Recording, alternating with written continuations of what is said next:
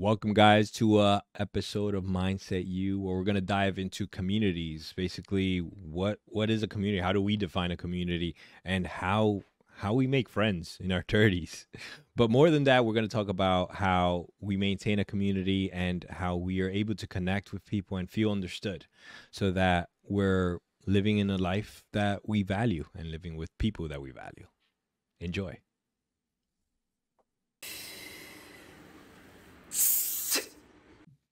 Growing up in a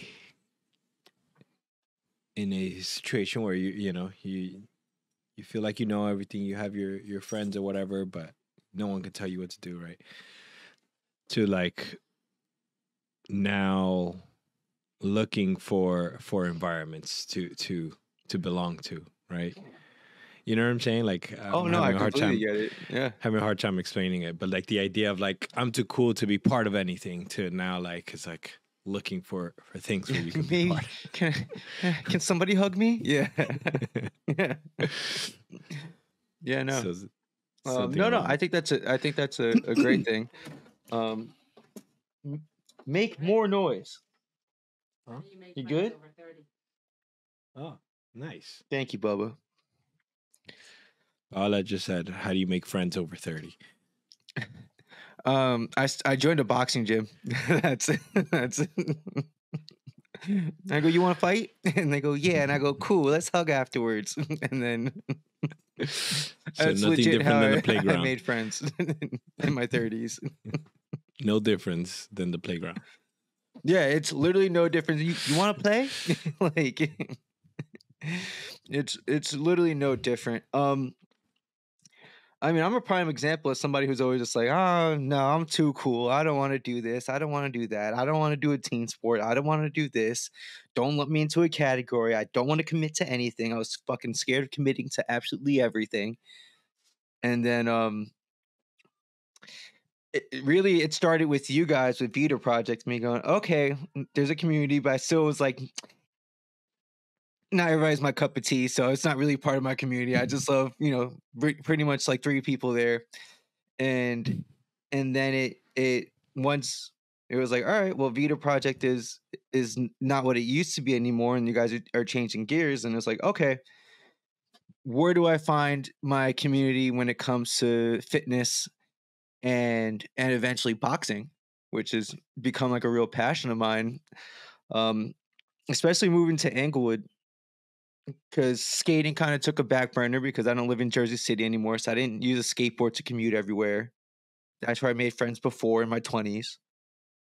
And then it was like, all right, so what do I do? And I found a boxing gym and I got lucky that that I have a deep love for this boxing gym because a lot of the people there are really cool. And it happens to be 10 minutes from the house. So it's great. It's my home away from home. I literally got yelled at on Friday to go home because I was there in the morning, had a heavy leg day, and then went to go spar at night, and my physical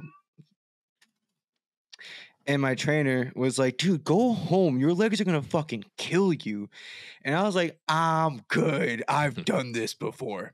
You know what happened Saturday? I couldn't What? fucking walk, and then I had to go to Activate and play fucking games and walk Oh, that's around right. You American told me Dream. about Activate. It was so much fun. Yeah. um but yeah, it's the older we get, I think the more that we realize time's limited. We're on borrowed time, essentially, Hmm. right?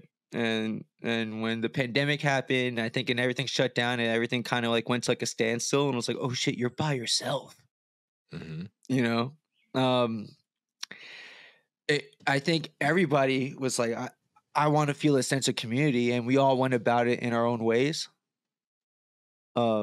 Mine happened to be fighting and getting black eyes all the time now, and You and started after 2020? so yeah, I started like really like I started boxing with D in like 2017ish, but that was just like hitting the heavy bag in his garage and like training a little bit, sometimes sparring. But the going to this gym was after 2020. Like once I was when I went there when I first started going there, I was still wearing a mask Mm. and working out in a mask, which was really fucking hard. And you know that from VidaProject when we were all wearing masks and working out there. It's fucking Hmm. hard. It's even harder when you have to wear headgear and Mm. spar and be like, hold on, like, lift up your mask. You know, it gets all sweaty and shit. Um, yeah, but I really think the pandemic kind of changed everything. Hmm. And I'm always curious with you because like you've always kind of had like this sense of community, whether it was Vita Project or just like you have a big friends group and you guys are really into spending quality time together. So Yeah. I'm always curious how that works for you as you get older and have families and everybody's lives get a little bit more complicated. Yeah. And, that's a key point. I feel like for me, building a community has always been very important. Like going to high school, right? So, you know, I'm the youngest of four, and you would think like I have a community with my family, but I was so much younger than everyone else that I always felt like I was the baby. I was a child for everyone. My brother's 11 years older than me. My sister's 7, and my other brother's 5. So we didn't really, hang out together. I was just the little brother. Yeah, So I we were kind always of more like uncles and aunts, kind of. exactly Yeah. yes, that's a perfect description. So for me, I always felt like I was the only child in that sense, which led me to kind of seek out that community elsewhere. Because my siblings got along together very well, and saw them as a group.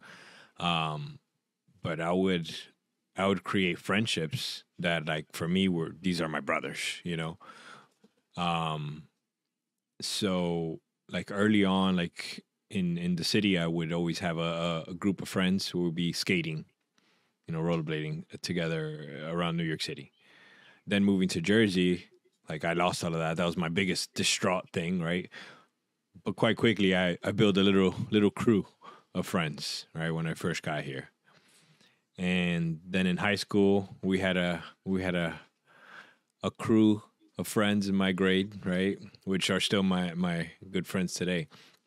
But it was interesting because after we left high school, that gets harder to hang out. You're not in the same place. You're not going for the same thing. And it was interesting because one of my friends, Jonathan, he said to me one time, he was like, "No, you're that guy. You're the guy who always brings us together." And I was like, "Oh, wow! Yeah, you're the glue. Yeah, I've never seen that kind of perspective." And you guys joke because I'm so difficult with the calendar and everything like that. But it's like that's the only way these things work, you know. So recognizing the community aspect, like, that's part of the aspect of what I had with building VidaProject. It's like I know how important community is in all of that, because I also, similar to you, my martial art background, that was another community for me. And I noticed how my drive for that community also hinged on the strength of the community, right? There was times when things were falling apart, people were leaving, all this stuff, and your kind of commitment starts to falter during that time, right? Yeah. So, like, it's like that's such an important part. And for me, the perspective of how to change people's lives always hinged upon the idea of how do we make this easy, right? Which is, how do we make someone commit to something that's entirely different, that's going to feel uncomfortable and everything. So it's highlighting those kind of innate psychological drivers, and community is a primary example of that. Like, the whole Oh, it's true. idea I've shared with you with the dogs, like, if you have a bad behaving dog, put them in a pack with other dogs, that dog will change behavior immediately, right? Like, Yeah. that concept. So for me, that's when I kind of came into play with, like, building a community and what comes into a strong community. So researching, understanding what the psychological aspects are, what's needed for that, what's the structure, was very purposeful, intentional, of, like, building a community for that.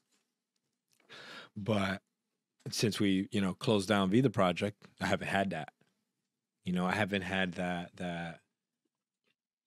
that environment where I can go and connect on a daily basis and so on and so forth. Even, like, what I do now is work, and it's mostly from home, right? So it's like really disconnected. Um, Speaking of but that, speaking of the working from home thing, it's also what pushes me to go to the gym all the time now, because it's like I'm home all the time and I love being home. Don't get me wrong. Mhm. But at the same time, like once like 5 o'clock hits, I start getting that like I need to go outside. I need to go fucking do something. Like, and then Ash like, you're gonna go to the gym now? I'm like, babe, this is my first time interacting with a human being today, like in person. You're the first person I've spoken to in person today. I need to go outside. I'm gonna go fucking crazy. And the gym is that place. So I get it. I get that Yeah. completely. For me, last year and you were part of this, when I after we closed VidaProject, like I started setting up the men's outing thing, right? Yeah. Which was the idea of like men getting together and going out doing fun stuff, like, and I purposely wanted to make that light, like not super intense and so on and so forth, because I had gotten feedback that I'm too intense. No. No. But It's just people don't realize that the amount of planning that goes into getting 15 dudes that are all adults into one fucking roof. Mhm. One Yeah, room, let alone roof. That's yeah, easy. yeah. you know. And it's So like no. so the whole idea of like it's something you want to do, so it's like we're voting on experiences and so on and so forth. But that to me was like, to me in that moment when we closed VidaProject, I didn't have that anymore. That was, I realized how important that was to me, like to have that environment, have that space. And for me, I was thinking of it as like I wanted to start off that activity thing, but then Mhm. also create like a morning workout thing with whoever wanted to join from the men, Yeah. and all of that stuff. But then obviously the accident, work, all that stuff like brought that into crashing. Life. Yeah. Which brings me to now, right? Yeah. So now, like, one thing I haven't shared with you, just joined and helping start a men's group with one of my old clients, Bruce. Nice. And he's had a lot of experience with men groups and things like that. So he reached out to me, hey, I was thinking about this idea. I was like, I'm down, and we've been kind of starting it. We had one meeting and kind of coming up with the base rules and everything, and like I'm super excited about that. You starting a fight club? Maybe eventually. I'll And punch an old dude in the chest, bro. I have no problem doing that. and another thing that I also participate is and I think I've invited you to the book club. Oh yeah, no. Thank you though. I've invited Moses, and no answer. Just Yo, what's at least I'll answer you. I'll tell you yeah, no. Moses won't yeah, answer. yeah. That was the same thing, like with the outings, the men Yeah. outings. It's like to message them, hey, we're going this place. Just no answer. No answer. Oh, like my kids. You messaged me back saying, hey, we have a packed Saturday. We'll, try, Yeah. see if we can. Right. Moses, no answer. And then on Sunday, he's like, yo, my bad, dude. I was trying to make it, but like after the fact. But I was like, he didn't even see the message. That's what I was thinking. But yeah. Oh, our brother who likes to answer through osmosis. And did I you feel know he like was going to Puerto Rico? no clue. No. Is it for work? Is it for vacation? Is it a good time? I have no idea. I'm pretty sure it's vacation because I'm we don't have hoping it's any vacation, places in Puerto Rico for our you company. know. But yeah, I just I'll Which be in is Puerto Rico for the next month. I'm like, all right. which is it's like with Moses, it's like I always feel like I have to drag him the whole community topic. Like I feel like I have to drag him to be part of community because he fights it, but he Listen, needs it. Like he admittedly needs it. listen, that boy is one of the longest. He's the longest friend I've ever had that I'm not related to, and the way that we communicate now, we hardly ever communicate. But when we do communicate, it's like, but like you have to literally pull information out of him, like Yeah. forcefully, repeatedly ask him questions. How And are he you? I'm good. No, no, and it's seriously, dude, give me something. but even when he answers, it's like annoyed that you don't know. How dare how dare you not know the things I didn't tell you? Honestly, it's like having another wife. Mo, I love Mo so much. I hope you listen to this while you're in Puerto Rico, Mo. I hope you're sitting on the beach listen to me to lightly talk shit about you for a second. Hey guys, if you're enjoying this podcast, please subscribe, like below, comment, let us know your thoughts, and continue to enjoy. But to circle back to like the community thing, like Yeah. it's crazy because going back to like the schoolyard thing, school friends, like we're set on communities by just like because we lived in Powell Park. That's how we ended up going to school, right? Yeah. And then we forge these friendships just because proximity. But that's interesting because it takes care of this like vital need that you don't realize until you don't have it. Yeah. Yeah, that's true. For somebody who would say no all the time to thing, and then friends finally stop asking, it's like, whoa, whoa, whoa, whoa, whoa, whoa. Whoa. I didn't want you guys to forget about me. I just and then I think then it turns into like the fear of abandonment and like, oh my God, am I really alone? And all these other like things. Am I a good friend? I don't fucking know. Then you start, well, I'm not there for anybody at the moment. I'm not asking how people are fucking doing. So no, I'm not a great friend right now. And I need to fucking fix that. Yeah. So it's it's a good reality check sometimes. Yeah.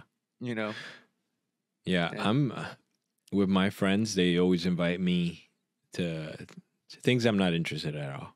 Right. Well, that's and really what it came down to. That's the challenge. That's really it. And I say no, not because I don't want to see them. It's because I just don't want to do the activity that they're talking about doing. You know what's infuriating for me? I talked about like the men's group and all of that stuff, right? Yeah. So like I do these things to be able to, again, for the sake of community, to bring people together and to be together with other people. Yeah. And I've heard this multiple times, like at VidaProject, I'm inviting people to come join the thing. And then for the men's group, I'm inviting people. I've heard it at VidaProject, I've heard it for the men's group thing. That is like, yo, you only invite me for these things that you're setting up together. Why can't we just hang out? That to me, like, it doesn't compute. Because it's like, how are those things different? Yeah. And what's the perception that you have, like, with me inviting you to hang out, doing something that's planned, versus message, hey guys, next 20 minutes, you want to go to this bar somewhere? And I don't drink. I hate loud music. I hate like all of it. Right. And I hate the lack of planning. But then when I plan something, it's like it's like, why would you? But here's my question though. Do you think that there is going like, how come you don't just ask to hang out like one-on-one? Do you think people are looking for that and they're like, oh, why do you only ask me to hang out in a group setting? Do you think that could be? Perception is everything, right? Yeah. I, on the note of like me always trying to bring people together, I also am the one for years and years that would reach out to individuals, hey, how you doing, what's happening, and so on and so forth, checking in. And through that, it's like, oh, I'm going this place, you want to come with me? Or, hey, you want to hang out this day, right? So I feel like at some point I reach a point where I was like, I'm the one always supporting and upholding all these relationships. I'm tired of it. No, I get that. So I think that had a big impact in how everyone like received things. So it's like, to me, it's like, I'm setting up this like group thing for all of us to get together. I'm doing the work to put it together. So Like if we're hanging out in these group things, then we can, from there, we can create like individual hangouts and stuff like that. Yeah. But if you're unwilling to do even the basics, then you have nothing to complain about. Like Yeah. No, I I'm think done with that's it. yeah. No, I think that's a really valid fucking point. I also look at it this way, where it's like we all have a bunch of shit going on. We don't have the time to. We're not afforded the luxury, I guess. Sorry, nobody's making a lot of noise behind me. We don't have the luxury sometimes of being able to plan these one-on-ones with certain groups of friends when you have a family, when there's work, when there's other obligations. So it's like, dude, I'm trying to do this so that we could, so we can all hang out, we could all catch up, kind of thing. Not, trying to get the most bang for my buck at this point. Hmm. When it comes to having the moments with friends, because shit happens, people move and stuff like that, and you don't realize you know how But quick I things think, change. there's another element to that because like it is difficult. It's by all means it is difficult, but that's what planning allows, right? Yeah. When you actively engage in planning, you actively engage with a person of like, hey, I'm gonna try to make the space to hang out with you. Like that takes a lot of effort and energy, which brings the value even higher to Yeah. that moment. And I think for me, that was part of the challenge where I was putting so much energy into that. And then I met a few people that put that energy back, that would reach out to me is like, hey, let's hang out, let's go grab a cup of coffee, hey, Yeah. let's do this. And when I saw that contrast, I was like, oh wait a minute. Oh wait.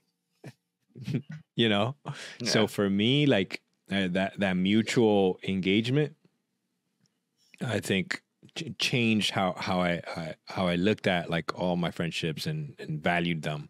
It's like if No, that's you, fair. That's super fair. No. yeah. So with that, like it kind of changed my thing of like I'm just always trying to bring everyone together to like I'm trying to hang out with the people who value me, who want to hang out with me, and so on and so Yeah. forth. Yeah. I think that's another thing that we notice as we get older, right? Where it's like, you kind of know where to put your, like, what I'm trying to think of the right phrase for it without using like a sailboat. What are you using a what? Without using a sailboat reference. So it's like, I think it's more like knowing where to put what, like your eggs in the basket kind of thing, or it's like who you want to give that time to, and that because you want that reciprocation too. It like you said before, it can't always just be a one-way street of you reaching out, How are you do Hmm. It's rough, and I have some friends that I keep in touch with, but a lot of the times we keep in touch, and it's really just them like trauma dumping, Hmm. for an hour and a half. And then I'm like, dude, the whole time I'm like, that's crazy. Wow. hmm And I appreciate that they feel comfortable enough to say all this stuff. But then it's like, all right, I gotta go. And I'm like, all right, cool. I'll talk to you in 2 more months when you want to trauma dump again. And I'll go, okay, that's crazy. And when they go, oh, how are you doing? The minute I say something, they gotta go. Hmm. So that So stuff's always interesting when it comes to like allotting your time in that sense. And I've learned more to not answer those phone calls or say, "Hey, look, I'm busy," or if you're gonna fucking word vomit, I can't do it today. And sometimes I feel bad saying that, but then other times like, no, I'm fucking justified, and I should be able to be like, listen, I'm not here to get spoken at for hmm 30 minutes. yeah, You know? I 100% feel you on that because so now there's another element for me with that specifically, which is like that's a big part of what I would do for a living, Yeah. right? So like people pay me to come and help them understand what they're going through and go. So I hit a point too where I was like, I'm getting a bunch of people that are number one paying for this, but then I got a bunch of people who aren't paying for this, and just like call me or show up or whatever to get a free session from me. So then it started creating like this turmoil within myself of you're like stealing from me, you know? I never thought of it that way. That's interesting. Yeah, because it's there's a reason why you like to come talk to me, right? Whether it's great listener or as you Hmm. give you perspective, whether it's, I point you in the direction where you're going to find answers that you're looking for, whatever it is, right? Yeah. Those reasons are specific skill sets that I've developed over years. So I started feeling kind of taken advantage of in that way when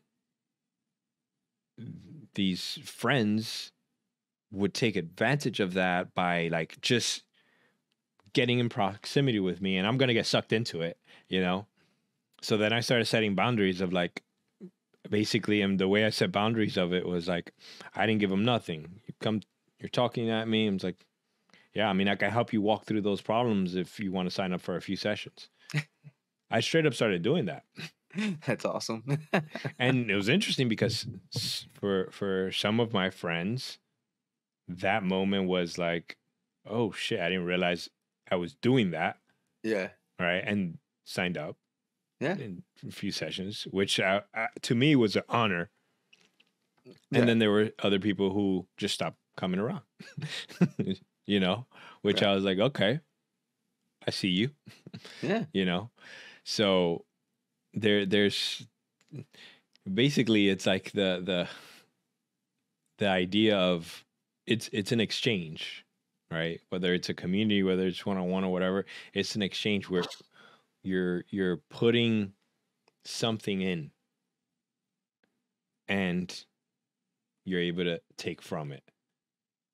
I found you know Evelyn, shout out to you if you're listening, but at VidaProject, Evelyn was the only one that would ask me on a regular basis, hey, how you doing? Mm. Hey, how did your kids thing go on this weekend, right? And to me, that like floored me. I was like shocked. It was like no one asked me about me, you know? Yeah. And that's like one of the reasons why I connected with Evelyn, because she valued me as a person, not as just like someone to help her. And I think that's a key factor where like how are you contributing as well, but in order to receive, you know? Yeah.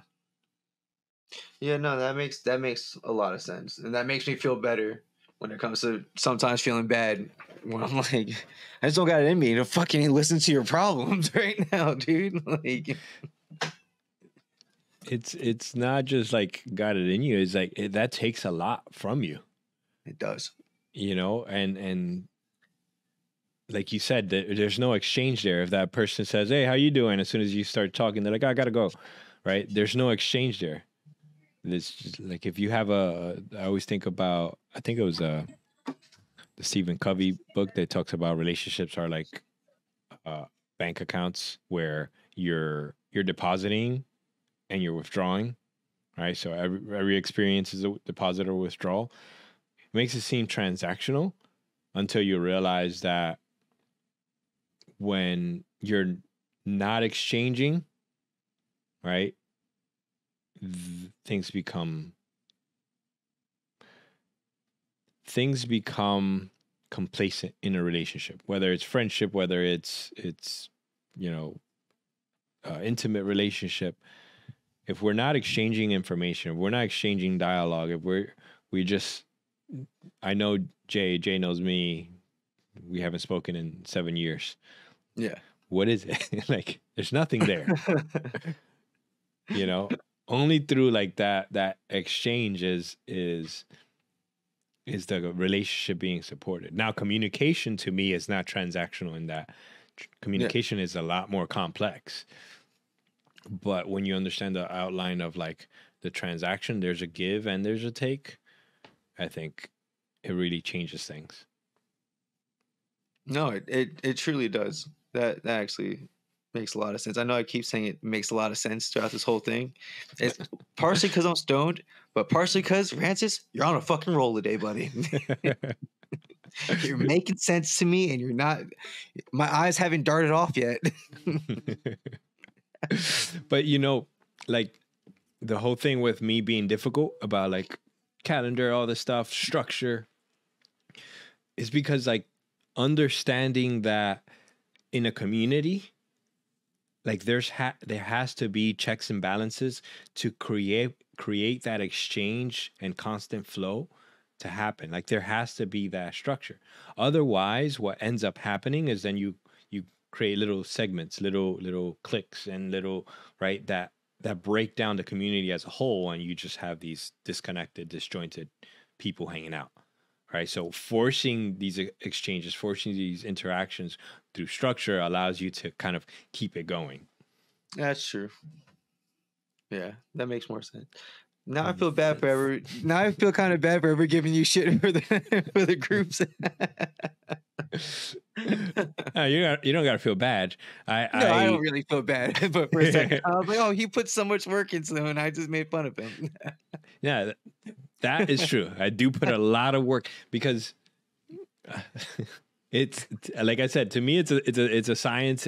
There's all these elements that play a role into it, and understanding them. For me, I mean, I know I can be difficult because I get so easily frustrated. You're not following the rules. You don't know why. Why? That's what's more. I think that's what's the most fun about it for me. When I start seeing you get upset, I'm like, ooh. Because most of the time, I already followed through with what I had to do. Now it's like, now let's instigate. So, I mean, that's how I build and maintain communities. Is by being difficult. I mean, it takes work. It takes work the older you get to keep your friends around. Not to keep your friends around, but to keep your friends getting together and to build a community.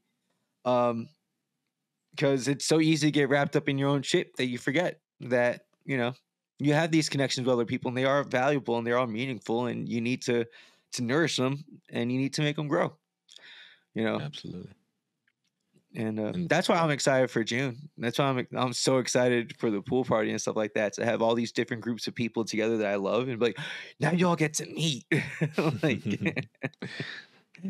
you know what's gonna be really cool is us being flipped. You're gonna be jacked and I'm gonna be I a know. big boy. I can't wait. I can't I'm a wait. big boy right now. You still got a way nicer butt than I do, so you got that. You and Mo still got that on me. But when it comes to this part right here, I'm looking fucking fantastic. I can guarantee there's at least 3 times a day where Ash will catch me in the mirror, just like looking at my shoulders and my traps in the back. I'm like, yo, you see that, babe? You see that? You see it's coming in? You see, I got muscles now. That's awesome. I love that. It's fucking great. With that said, I think that was actually a pretty good pod where we just kind of got into the thick of things pretty quickly. This is another episode of Mindset U. This is Jason here. We got Rancis. Don't forget to like, subscribe, and find us anywhere that you listen to podcasts, whether it's Apple Podcasts, Spotify, YouTube Music, and anywhere else. Oh, and YouTube. And anywhere else that you can find us. Is there any other like streaming platform? Like, are we on? Yeah. Like what's like the weird one that people like, Pandora or some shit like that? Yeah. Right. That's crazy. Audible. All that stuff, right? There's what is it called? There's like Twitch. Yeah, like I know that there's so many other like streaming services that I've never knew existed, but then I'm like, oh shit, like you have like an actual like lucrative business. That's crazy. Anyways, don't let me get sidetracked. That's another episode of Mindset U. Yeah, talk to you guys later. Peace.